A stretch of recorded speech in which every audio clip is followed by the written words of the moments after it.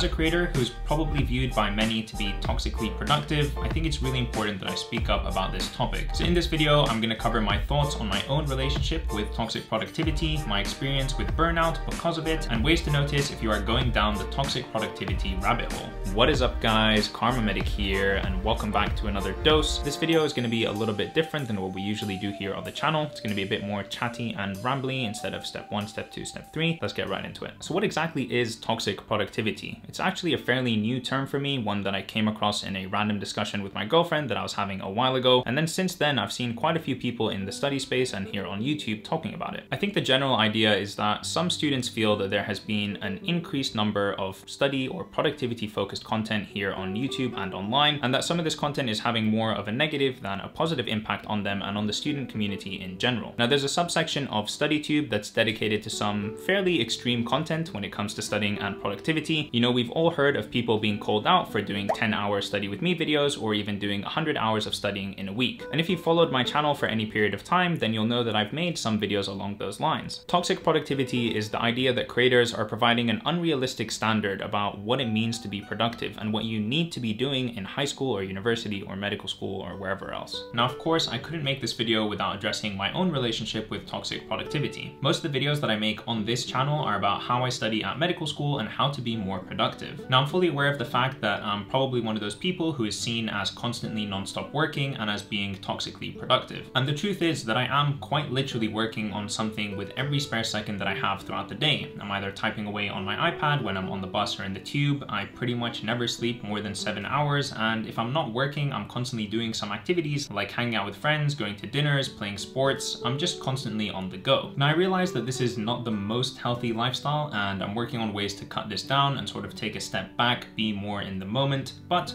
this is my reality right now. Now, since I make videos about all of this here on YouTube, I think it's only right that I take responsibility for the messaging that's around my content. Now, this is something that I've done ever since the beginning of my YouTube channel. I've always put such strong emphasis on having a balance in life between medical school, this YouTube channel, and everything else that's going on. I think the important thing when it comes to creators that talk about productivity is making sure that the content that they put out is balanced and realistic for their own actual lives. So for me, I always like to remind my audience that the content that I make is 100% true to my real life. If I say in a video that I'm going to be studying for an hour, then I'm going to be studying for exactly 1 hour, not 55 minutes and not an hour and 5 minutes. Now, very importantly, my life is really balanced in a lot of ways, and I do my best to show that here on camera and also talk about it in my videos. I'm so proud of how I do manage my time and the fact that I can have a great social life, I can make these YouTube videos, and I can still be an active and succeeding medical student. I'm really happy about all of that. My content is based off of my own personal experience, and it's just what happens to work well for me. I didn't make this video over here about studying in 4-hour blocks in order to trick everyone on the internet into thinking that I study for longer periods of time than I actually do. I made that video because I do study in 4-hour blocks, and it's something that I find particularly helpful, and I was hoping that other people watching it might also find it helpful, and if they wanted to incorporate it into their own study techniques and lives,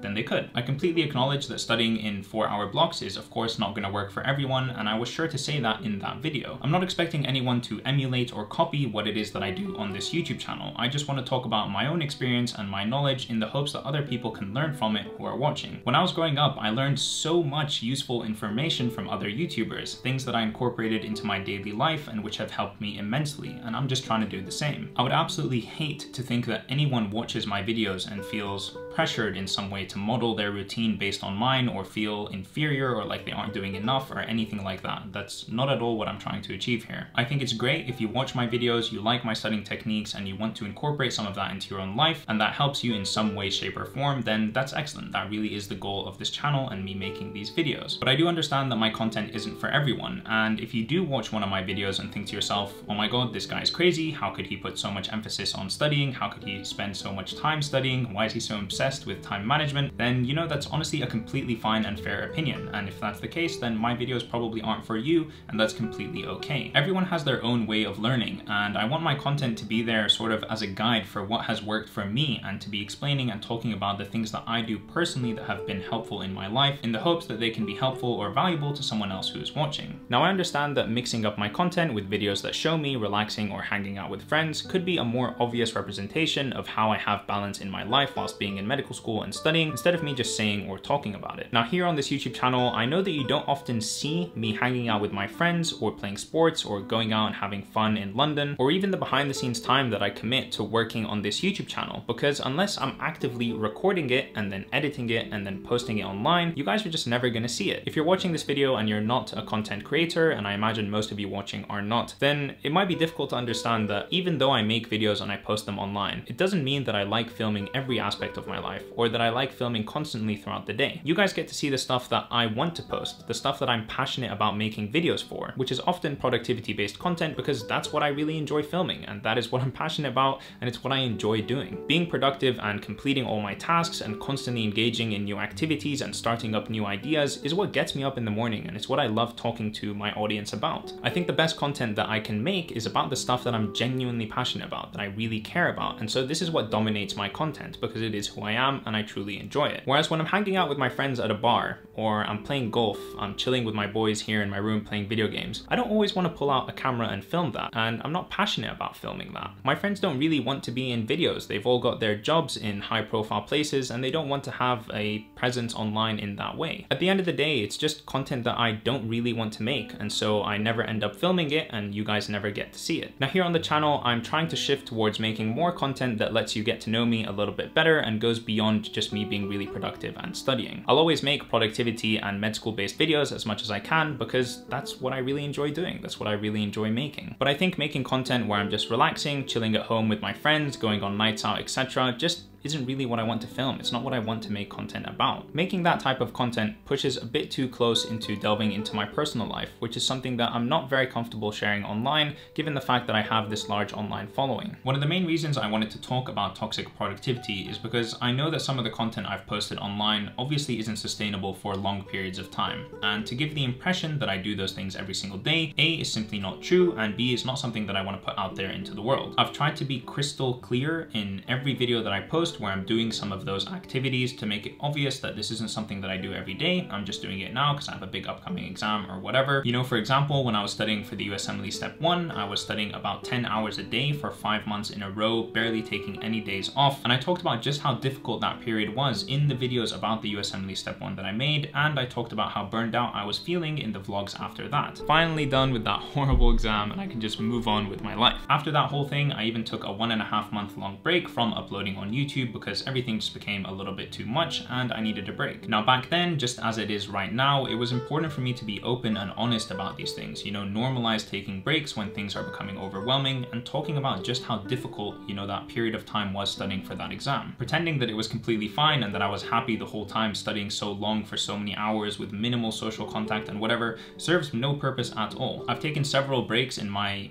YouTube career or whatever you want to call it, and I've made several videos about that. Those 4-hour study blocks that I talked about earlier are regular study sessions for me, especially leading up to those big exams that we have. But moving from 4-hour study blocks to 10 hours a day studying for the USMLE Step 1 was just way too much and I found it very, very difficult. I think being burned out is something that we can all relate to at some point or another in our lives, and I think it's important that it's spoken about online in a way that is unjudgmental, realistic, and open. I've got several videos on my channel about how I've avoided burnout in the past and how I've dealt with periods when I've been completely burned out, and to talk about these situations and normalize them is the right thing to do because everybody goes through it, and to sort of give this impression that someone like me who makes videos online never burns out or is constantly super happy and super productive, even though that might be the case the majority of the time, to say that I never burn out or never go through those difficult periods is simply not true. So ideally we would all be watching and consuming realistic productivity content online. So what do I mean by realistic? Honestly, I think it's up to you, the viewer, the person who's consuming the content, to decide. It's very possible that it might only take you 2 hours to learn the same thing that it would take me 4 hours to learn. And that is the same for a lot of students on my course who study less than me and end up performing the same or better than me. And that doesn't make any one of us smarter or better than anyone else. It's just whatever works for you and how you prefer to study and spend your time. In the content that you watch online, you might be looking for guides, tips, inspiration, or, you know, even just someone to sit down and virtually study with you. It's up to you to decide what you want to get from the content that you watch. Be aware of videos with really clickbaity titles and those very long study with me videos if that's not something that you want to be influenced by. Something that I personally find very helpful when I watch videos online is to remember 3 key things. The first is that everyone works differently. The second is that I don't know the privileges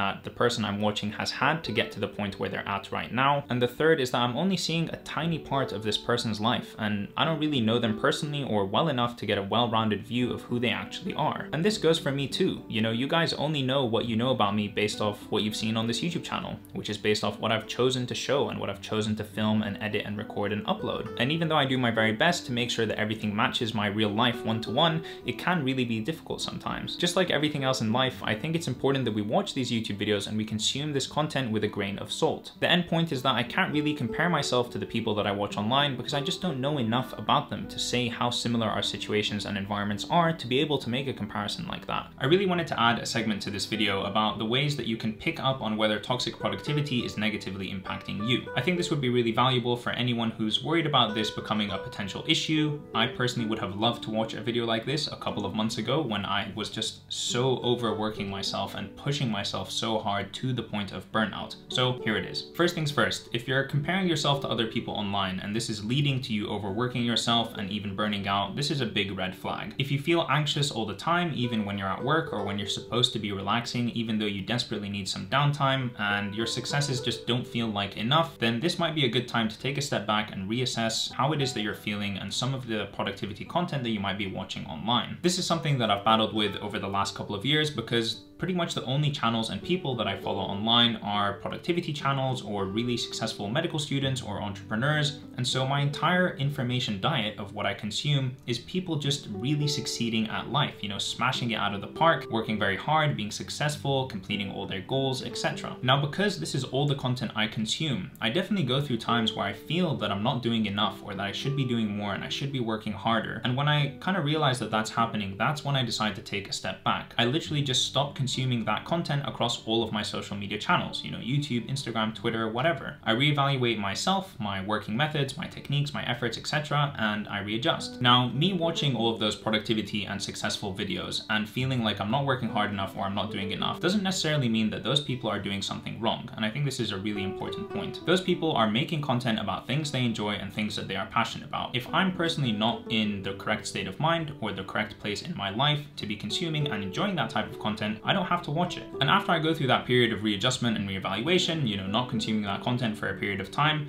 I always go back to it because that's what I enjoy watching. I love watching other people working on their goals and being successful. I find it very motivating. And at points where it gets too much, I can take a step back and realize that, you know, this just isn't the content that I need to be consuming right now. I think the key is to realize that this is happening to you so that you can spot it and actively change it. So what's next for this channel? I want to keep making content that I'm actually passionate about, studying, productivity, medical school, etc. But I want to keep emphasizing that balance is very crucial. I'm going to keep listening to you guys about what videos you're finding helpful and what's actually adding value to your lives, and hopefully make more content surrounding that in the future. I'd love to continue this conversation in the comments down below. I'm actually really interested in hearing your thoughts and opinions on these topics and what you guys have to say. So please do leave me a comment there and I'll do my best to respond to as many as I can. As always, I wish you all a wonderful day, all the best, and I'll catch you in the next one. Peace.